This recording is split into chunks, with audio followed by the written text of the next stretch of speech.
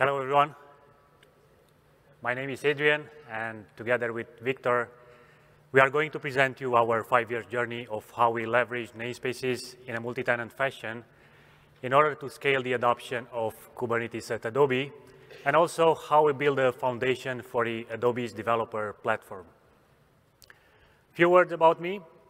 I'm currently a lead cloud software engineer at Adobe, and I'm part of the Ethos team, which is the team that powers the Kubernetes platform at Adobe.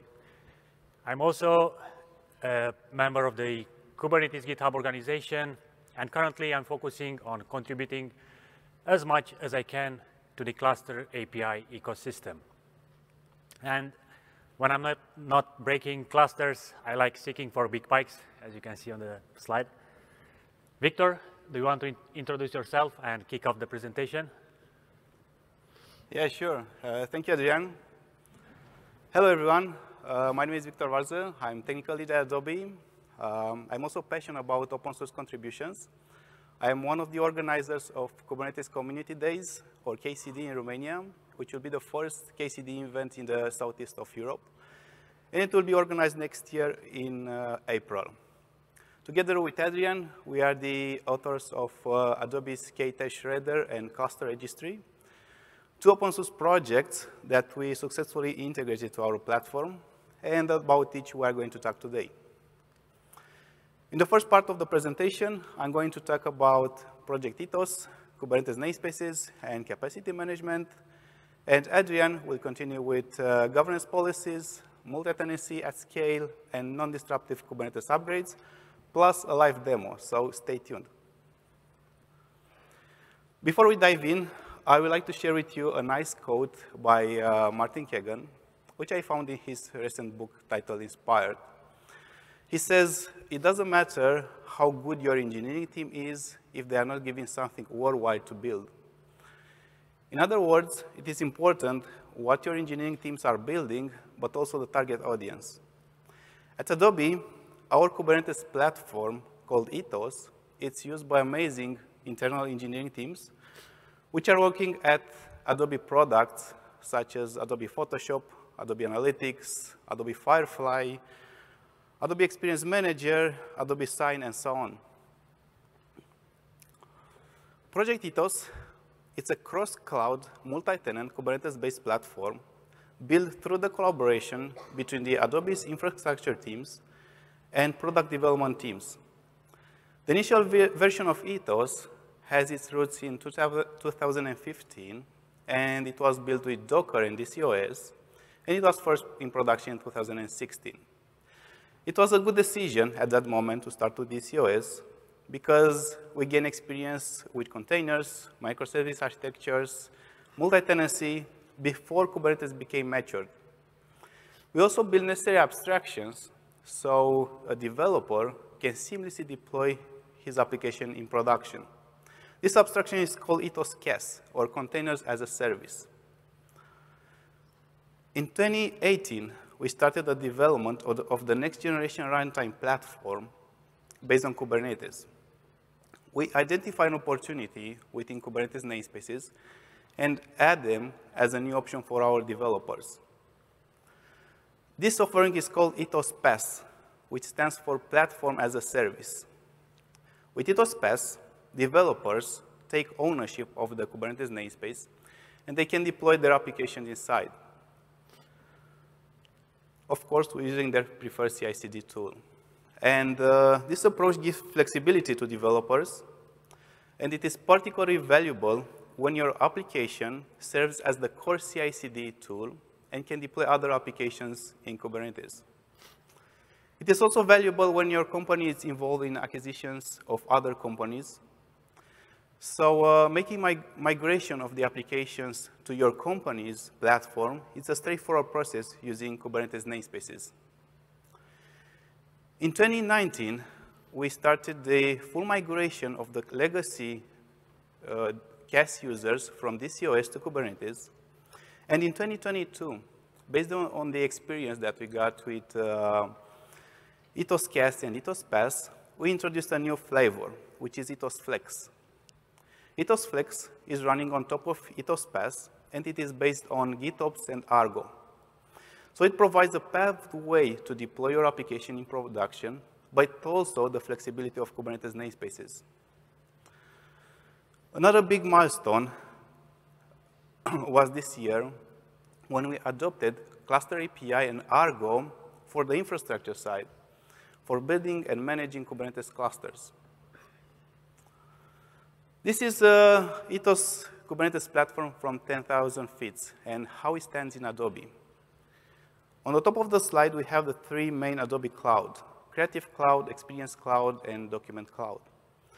These clouds are powered by Adobe software products such as Adobe Photoshop, Adobe Firefly, Adobe Analytics, Adobe Experience Manager, Adobe Sign, and so on. And together with the platform that they are using, such as Sensei Machine Learning, Content Platform, Experience Platform, all together are running on top of Ethos. And Ethos is basically the Adobe runtime for containerized applications. Ethos operates on three main cloud providers: Adobe Private Cloud, AWS, and Azure. To better understand the platform scalability, let's talk about the pretty impressive numbers, which are growing every month. Ethos hosts more than 2 million containers encapsulated in 1 million pods. And these pods are running in 41,000 tenant namespaces, namespaces which are owned by the application development teams. We are managing more than 300 clusters deployed on 28 different cloud regions in AWS, Azure, and Adobe Private Cloud. In terms of computing power, these workloads use around 35,000 compute nodes, consuming approximately 2.9 petabytes of RAM memory and 800,000 virtual CPUs. The AI applications, which are more and more present to our platform, utilize almost 8,000 GPUs. Let's talk about multi-tenancy in Kubernetes. How many of you heard about multi-tenancy architecture? Okay, whoa. And how many of you are using Kubernetes in a multi-tenant architecture? Okay, we have a pretty good number. I can count them. There are many definitions for multi-tenancy. At Adobe, we are using multi-tenancy architecture as a way to share multiple physical clusters with multiple teams from different organizations and different projects. And we have two types of clusters: shared clusters and dedicated clusters, also known as multi-tenant clusters and single-tenant clusters. Shared clusters are available for any internal engineering team in Adobe and are highly valuable for optimizing the cost and enhancing the overall platform reliability. Dedicated clusters, on the other hand, are used for two main purposes. When high security isolation is required, such as for applications that can run untrusted software. For instance, Adobe Experience Manager, which is a content management system solution, can run software written by Adobe customers. Another scenario is when a specific team requires high resource demand for their application, which need the entire cluster resources. An example of this is Adobe Firefly, which is a generative AI content creation solution that requires a high resource demand for the available CPU and GPUs inside of a cluster. In order to implement multi-tenancy, we rely on Kubernetes namespaces. And developers love namespaces because they provide flexibility, more control, and easy to troubleshoot their applications. In Ethos, we use a unique namespace name across the entire fleet, and we deploy a namespace profile template on the clusters. A namespace profile template is made by few Kubernetes objects in order to provide a minimum isolation within a cluster. First of all, we need a Kubernetes namespace object to group the objects for a single team within Kubernetes API. To ensure that only a specific team has access to a particular namespace, we are using role bindings that link the default Kubernetes cluster roles, admin, edit, and view. And quota limit range play a crucial role in limiting and controlling resource consumption, ensuring fair resource distribution of the resources inside of a cluster. For network isolation, we are using both Kubernetes native network policies and Cilium network policies. And here, Cilium network policies are useful for implementing DNS-based policies and other layer 7 policies. After the namespace profile is deployed on a cluster, the tenant can deploy his application inside. And the tenant application objects will be restricted only to a specific team, and the pods will be isolated by the default network policies. In a multi-tenant environment, capacity management is a key consideration because capacity issues may result in higher costs. By the way, who doesn't have cost concerns today when running an application in the cloud? We tend to take actions at three levels. At the pod level, so in addition to horizontal pod autoscaling and vertical pod autoscaling, we are using a solution named automatic resource configuration. At the namespace level, we simplify quota management using the concept of baseline quota unit. And at the cluster level, we added capacity alerts. Let's go through automatic resource configuration. We know that in Kubernetes, pods are scheduled on the worker nodes based on their container resource requests, and they can burst up to the specified limits. So if the resource requests are lower, then smaller allocations are reserved for that pod. This allows for more pods to be scheduled on the node, which results in cost savings. And to achieve this, we rely on Prometheus metrics to gather historical utilization data for the deployment pods. Then an OPA policy is applied to adjust the right size of the CPU and memory request for that specific pods. At the namespace level, in order to simplify quota management operations, we introduce the concept of baseline quota unit, or BQ. A BQ is actually a quota definition, and every namespace quota increase is achieved by multiplying each of the BQ items. And for example, we have a BQ definition here. And if you want to allocate, let's say, 32 virtual CPUs for our namespace instead of 16 vCPUs as we have right now, we just simply increase the namespace quota from 1 to 2 BQs. And the other BQ items will be multiplied as well. So we also have available for our namespace 60 pods to run. And this approach simplifies the operations for both tenant owners of the namespace and cluster administrators. At the cluster level, we measure if a cluster reaches the capacity using Prometheus alerts. And how we are doing this?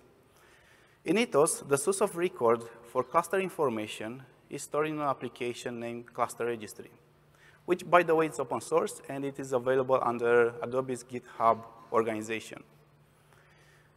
And there is a cluster registry client that runs in every cluster and accepts signals from Alert Manager.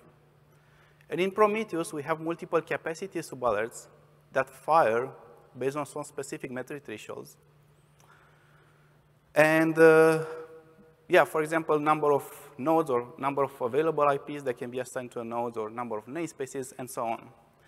And one of the subalerts fires, the main capacity alert notifies cluster registry client, so cluster information is updated. And for example, namespace onboarding is disabled, or even more, namespace quota increase is frozen for all of the existing namespaces in the cluster.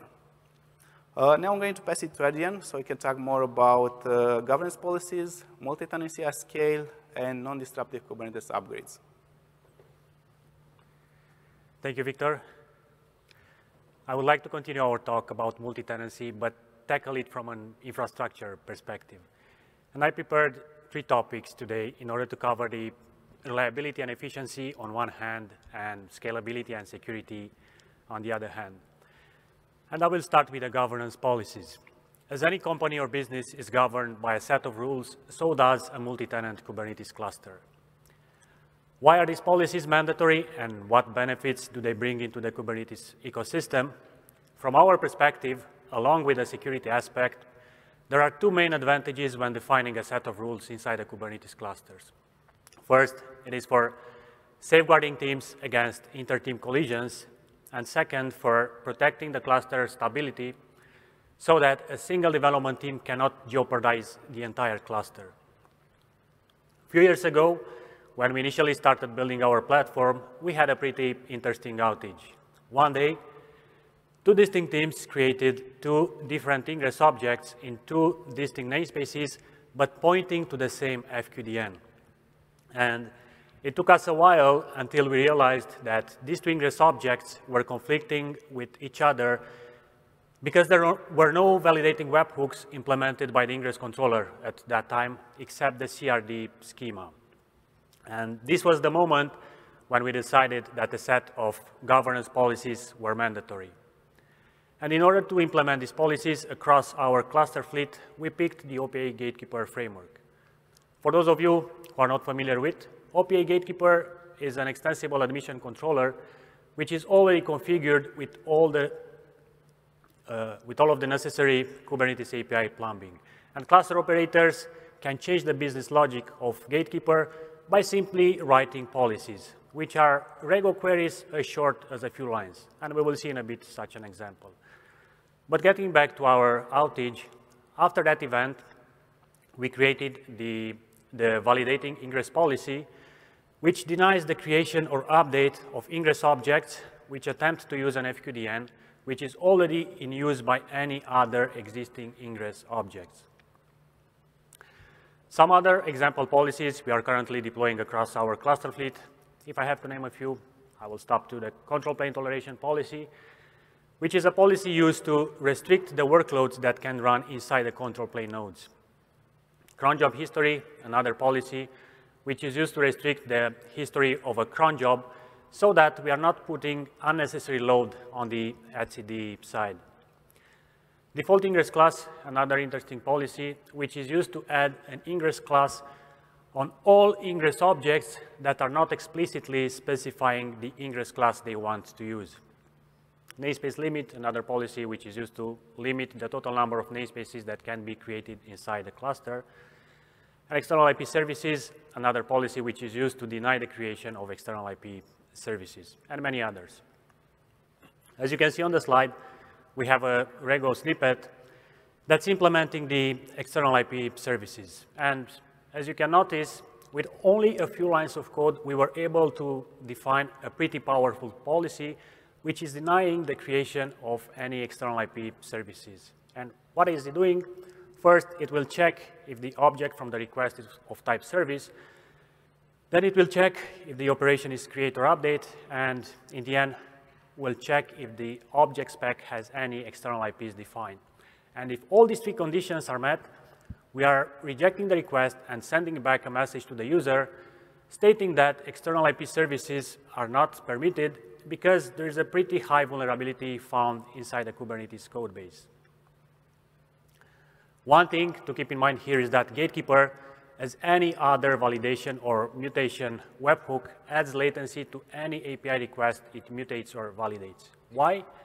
Simply because of the extra processing time needed to mutate or validate the request. So the more policies you define, the higher API response latency might be.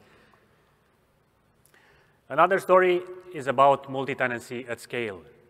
As you saw the numbers at the beginning of the presentation, you can imagine we are running at a pretty high scale, and challenges for such a big platform are diverse.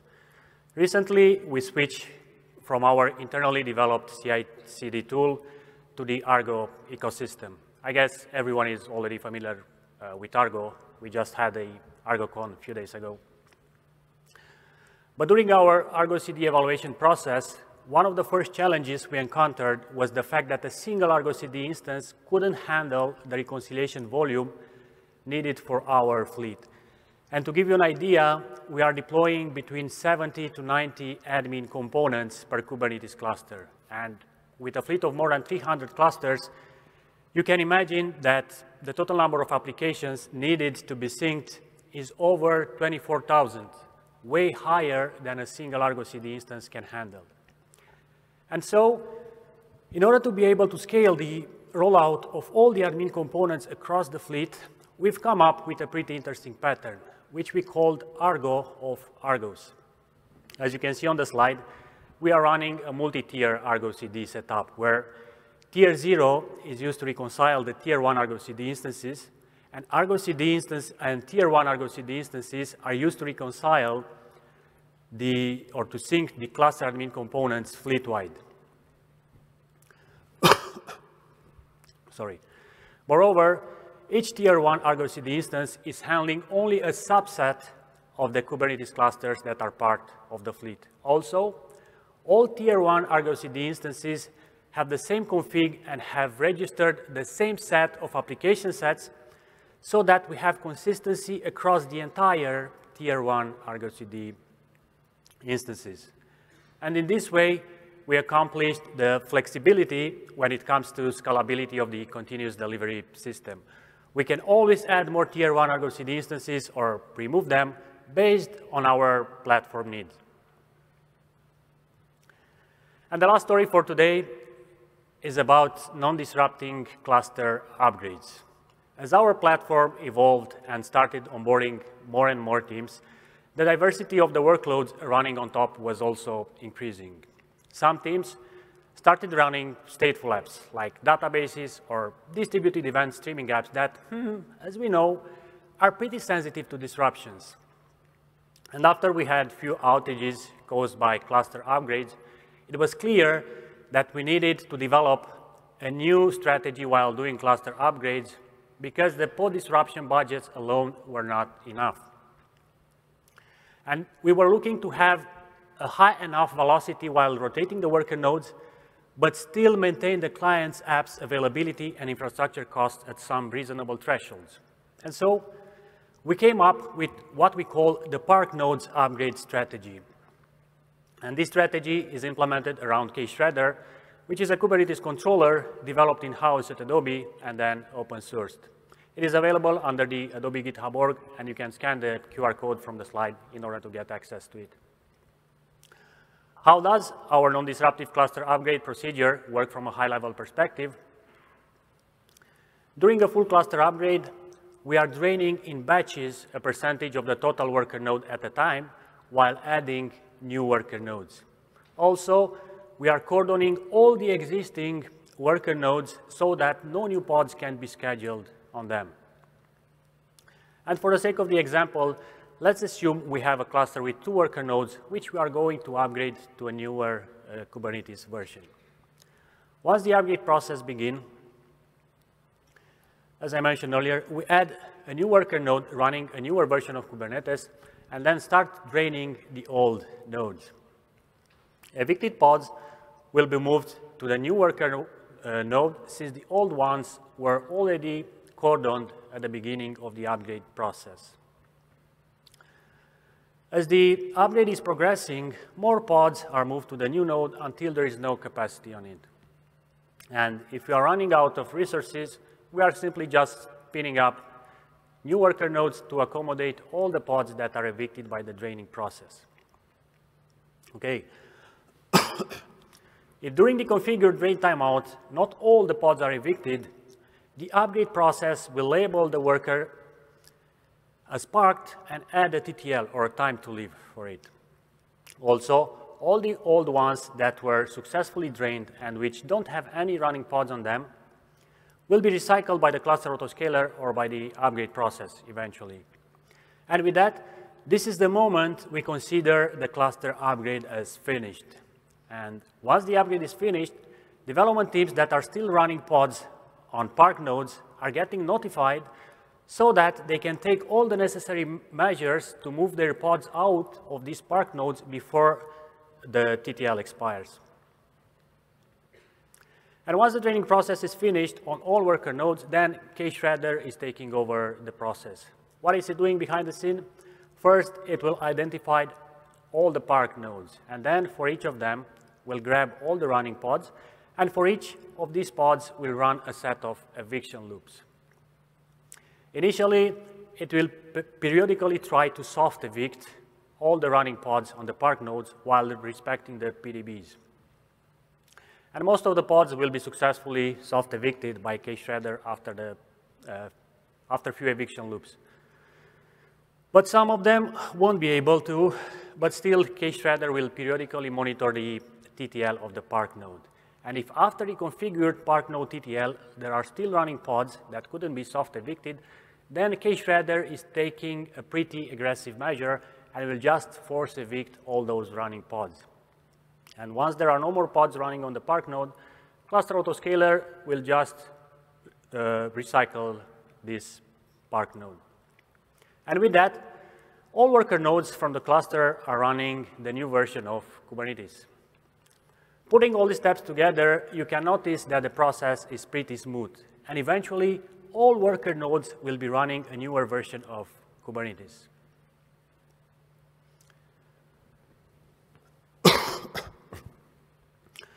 Okay, let's see it in action. We prepared a live demo for today, where we are going to simulate a full cluster upgrade in order to see how KShredder can help us clean up the running pods from a park node. We already have a cluster running with one control plane and 2 worker nodes, and we are going to park one of these worker nodes. In the upper left terminal, we are going to start labeling and cordoning a worker node, and on the upper right terminal, we are going to watch the pods that are running on the node we are going to park using kubectl get pods and the watch command. And on the bottom terminal, we are going to watch the KShredder logs so that we can get a feel about what is it doing behind the scene. Let me restart the KShredder so that we can have some clear logs. Okay, KShredder started. Let's see the running pods. Yeah, so we have a bunch of pods running on the node we are going to park.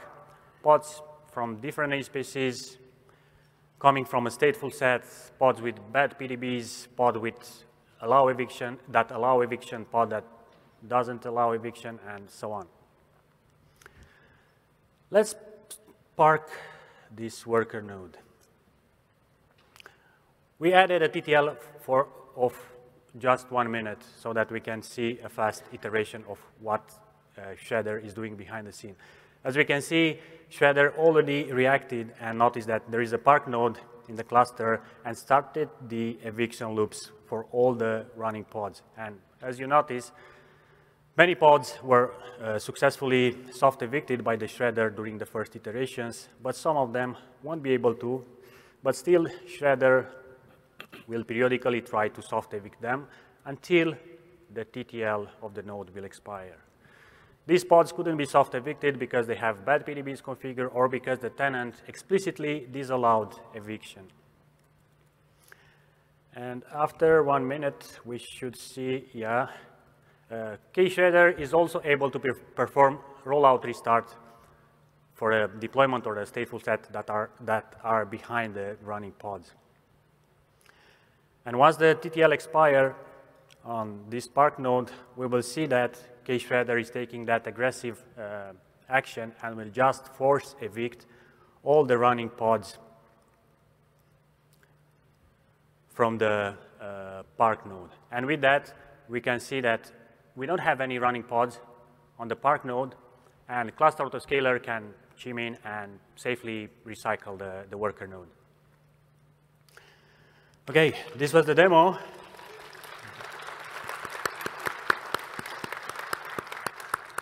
And with that, I'm going to pass it back to Victor for the conclusions.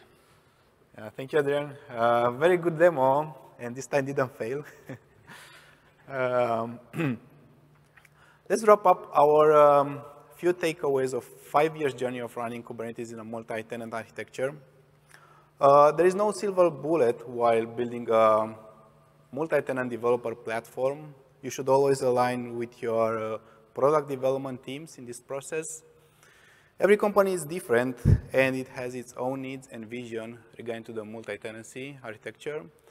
And here, Kubernetes namespaces are feasible to build the boundaries. And the last thing, and also last but not the least, challenges while working at scale are different comparing with small or medium-sized platform. Thank you for your attention. I think we have time for questions. Anyway, we will be also available for the next 10 to 15 minutes for offline questions if you have. Also, please scan this QR code so you can provide us some feedback. Thank you, and yeah, if you have any questions. I have one question on the chargeback model. You have various teams using the shared Kubernetes clusters, right? So how does the chargeback model to these departments work, like the Photoshop team or EM team or various? Yeah. Do you have anything in process? Or the second question is, how do you focus on optimization? Some teams just over provision, right? Like don't set the right resource limits. How do you optimize that? Okay. Yeah, so for the first question, how are you charging back our users, right? We're using a solution called KubeCost for this, and with some algorithms, we provide them what is the actual cost for running their application in our namespace or in our clusters, because we have also users that use dedicated clusters. They basically use the entire cluster. And also, yeah, please. And also, we are adding labels on the namespaces, like service ID, the team that it's running inside that namespace, and we can easily correlate the pods running in that namespace with a specific team, and so that we can easily charge back them. Yeah, thank you. We tried that, so more gonna. I'll definitely explore that. The second question around the optimization, the resource limits. Mm-hmm. Yeah, so for the resource limits, as I shown in the presentation, we have a project called Automatic Resource Configuration. It's an internal one, but we are thinking to open source it. So basically, based on the Prometheus metrics, you calculate what is the right size of the CPU and memory request that a pod should have. Then we label the deployments. Then an OPA policy will hook when the pods are created on a cluster. And just at that moment, we optimize the right CPU request and memory request for that pods. Yeah, one mention to your question is that we are not changing the resource limits, only the resource request, because the scheduling is done based on the resource request, not on the limit. That's why we can overcommit on worker nodes. Hi, I had two questions also. One question is you showed the sort of the namespace profile and all the namespaced objects that get set to control things like the quota and the limit range and role bindings. I'm assuming the developer teams don't set those because they kind of constrain what the team can do. So how do those get there in the first place, and how do they get updated when there's like a new standard for that? Mm-hmm. Yeah, very good question. So actually we have an automation that 5 years ago it was a script, and we provision namespaces using Jira tickets, and then we add it into an automation, an API, and those profiles are static, are controlled by us, and they are deployed on the cluster by the user. So it's a self-service mechanism to deploy the namespace profile on the cluster, but they don't control the profile. Actually, we are controlling the profile, and depending on what we are changing on the profile, even us update the profile on the cluster. But if it's something that can impact an application like network policies, we delegate to the end user to do the update. Yeah, and one addition here is that tenants are not directly talking with the API server when they want to create a namespace. They are talking with our Ethos Kubernetes Onboarder. It's the application, and that application is talking with the API server when creating a new namespace. And that tool is also adding this namespace profile, all the network policies and all those stuffs. Yep. Okay, and the other question is, you mentioned cluster API at the beginning, but Where does Cluster API fit into this whole picture? It doesn't fit in our presentation, but I just mentioned that it's a milestone that we should mention that we, for the infrastructure, are actually adopted the cluster API and also Argo to building and managing Kubernetes clusters. Yeah, it's just a mention to. Is one of the Argos in that two-tier picture a part of that infrastructure piece? Yeah. Okay, thanks. Yeah. Yeah. We can take offline the discussion because we finished the time. Thank you very much again.